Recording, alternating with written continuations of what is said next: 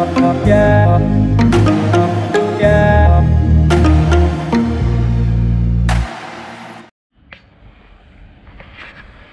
up, guys? Haven't made a video in a pretty long time. I've had a lot of stuff going on between work, personal life, and just finding time to work on the car. There's a lot of things that I've gotten done since the last video. A lot of the things were I fixed the rust in the engine bay, which I'll show you now. It took a very long time to fix. I'll probably try to post some before and after pictures, but there was a spot here, a spot under there, under this harness, there was one there, and then the biggest one here. So that's all done.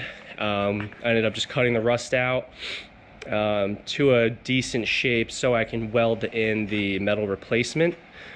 Welded that in, grinded all the welds down, made it nice and smooth, put body filler over every single spot, smoothed it all down and primed it just to see what it looked like, and it looks pretty good. I'm pretty happy with the final product. So that took a very long time. That was a lot of man hours, and I'm unfamiliar with bodywork, so for me, I just didn't feel like filming it, just because I feel like it would take up a lot of time, a lot of space just recording it and just trying to filter out, you know, stuff, and it'd be pretty boring in my sense. But that's all done. I just lightly scuffed up the engine bay too, nothing crazy. The next big thing was the radiator support, so that's actually welded in now. It's solid, it's pretty straight, checked it with the level, and it's pretty solid. So that's all welded in and ready to go, so that was another big step. And today, actually last weekend, I cut the radiator support to fit the Chase Bay's tucked radiator, which you can see here. Had to cut here, so it slides in. The radiator ends up hitting, well, actually not hitting, but it's like very close to this upper portion where the hood latch bolts to on the inside. So it's pretty much as far as it can go up. Now, if I wanted to, I could cut more of this, but then it'd be on a tilt and it'd just be really weird. So I checked it with the level today, and we're looking pretty good, about a degree. A degree is what we're sitting at, front to back. So it's got a little bit of a lean, I think, to the front. Not a big deal though. And then actually today what I did was I made some brackets. Since the S14, like I said, I don't know if it's a difference in core support, I think that's what it is, but the S13s, this you can actually get to sit on the opposite side of the core support, and then you just, you know, put like a nut-cert and a bolt. Mine didn't. This is pretty much as far as it can go in without me chopping more stuff out, and I really don't want to. So what I did was I got brackets. I made a bend, pretty much had the bracket going up here, made a bend going out to the core support and then going up. So I bolted it in. It's pretty solid. I just have to trim off the excess bracket that I don't need, and then we'll be good to go. So that's that with the actual rad. And also, these are the Mishimoto race fans. I have a feeling I'm not gonna be able to run them, just because the RB is so long. I did some measurements and measured the RB where it would sit in the engine bay versus how much these fans stick out, and I put a mark here, and I think I'm gonna have like, I think the RB sticks out like an inch into the fans, so I'll have to possibly ditch these. I hope I don't have to, but I think I'm gonna have to switch them, and I can just buy the Mishimoto slimline fans. They're just a regular 12-inch. That's what I had on the last car, and they did just fine. So they'll fit, they pull a lot of air, and they'll do just fine. So that'll be that. And then real quick, over to the engine itself, we did a lot on that. There's been a lot that's been done. So I think the last video, we actually ended up painting the upper exhaust manifold. So painted that. I got everybody back on.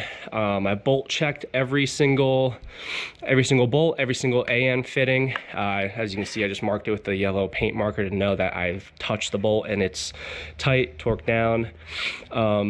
So that's all tight. And then the oil drain, I did not wrap. I didn't feel a need to because it's such a short line. I mean, it's not gonna really do much. So I wrapped the coolant in and out. As you can see, this is a DEI heat wrap. That's actually not wrap, it's a heat sleeve, I should say.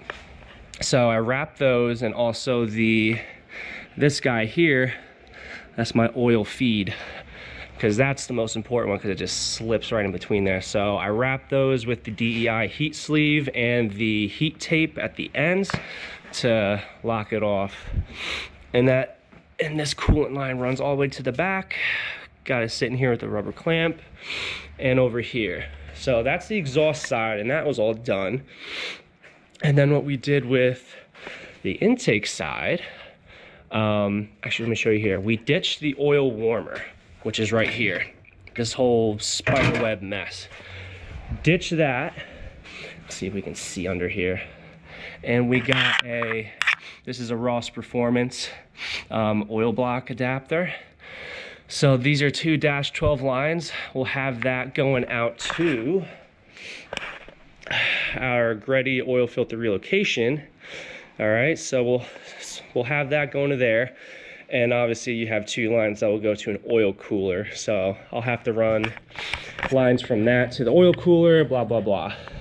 So since we ditched that, I had to look up some stuff and get creative. So what I ended up doing was those coolant lines from the old oil warmer, they kind of spider webbed into like a lot of things. So what I did was I found this coolant hose. It's actually for like an LS swap. I found it online, and it's got a nice 90-degree bend, and it's long, and it actually fits perfect from this end to this end. So I ended up just routing it right up here. It eliminates all those crazy hoses it had, and I blocked it off here, and it's got a block off right up there, if you can see it right here. So those two are blocked off, and this should actually work a lot better. And then I also have actually this is the same hose, just a little bit bigger for the AAC valve, and that'll just go to the intake. Obviously, so when the throttle is closed, you got some air coming in. So that's all ready to go. Intake's bolted down, obviously has a new gasket and such.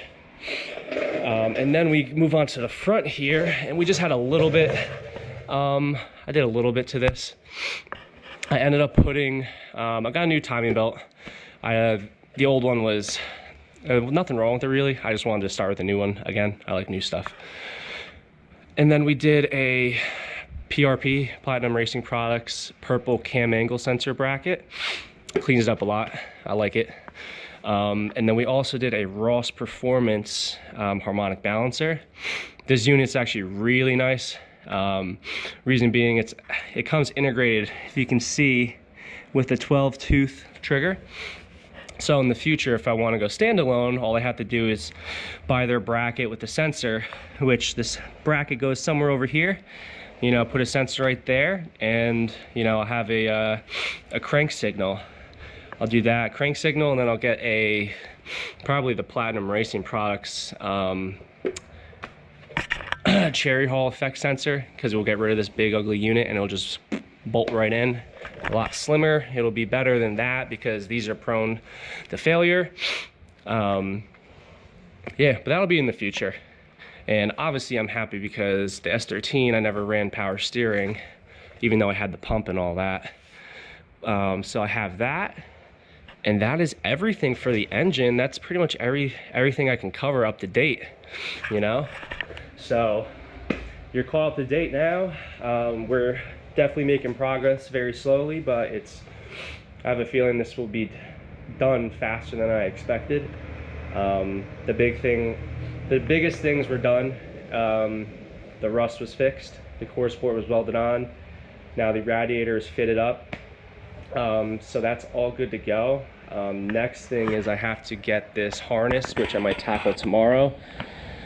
I gotta take the harness out, mark everything, feed it through that hole in the body, and then that's going to go all the way around inside. And the next thing I'll have to do is take the dash off, because I'll have to route the harness inside the car along the dash bar where I want it. So I'll probably end up cutting the loom. I'll have to look at a wiring diagram to see which wires I don't need, such as any AC control wires. There's actually not that much I need to really cut off, but yeah, I'll end up doing that, making it nice and neat. There actually is some, I'll show you, there's some wires I do have to fix. This is just from the previous owner, obviously, because I never drove it. It's very, you can't even see it, but long story short, there's wires here that are exposed. They're broken, just from the wheels that he had on it were rubbing, so I'll fix that up. Yeah, so that's everything right now. That's the next step, is the harness, so we'll end up doing that pretty soon. Thanks for listening. It's been a while since we made a video, so it feels good just to kind of get everybody caught up and that I'm over the big stuff now. Everything else should be, you know, slow progress, but it'll get done pretty fast because I've done it before. So thanks for watching. I appreciate it. Stay tuned for the next video, guys.